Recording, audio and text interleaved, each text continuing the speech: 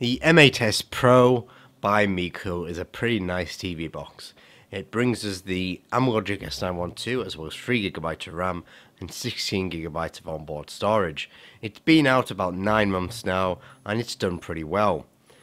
Now we have received a pretty cool update, and a developer over on Freaktab has taken that update and applied it to a pure Nexus ROM. Now that means that brings us a pure Nexus experience, and it's more in line with Google's vision of very few OEM and other Android applications pre-installed on these things.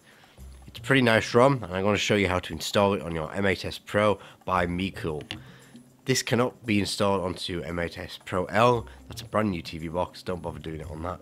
This is for the older M8S Pro S912 Mecool Android TV box. So stay tuned, I'm going to show you how to use USB burn-in tool to install this firmware.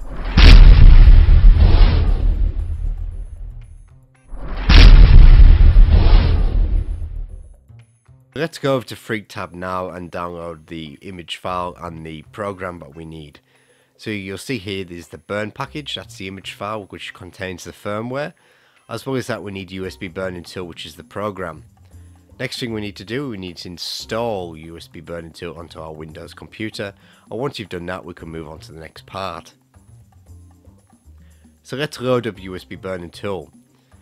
Now select the language that you need, so I need English just here, and let's move over and then select and import the image file.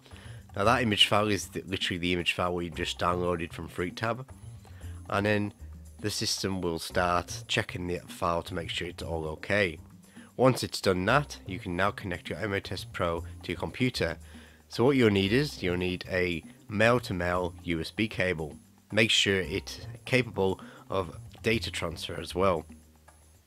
So plug one end into your PC or laptop and then grab yourself something thin and sharp, because on the bottom of your M8S Pro there is a small little reset button. Hold that in and then apply the other end of the USB cable and put it into the USB slot.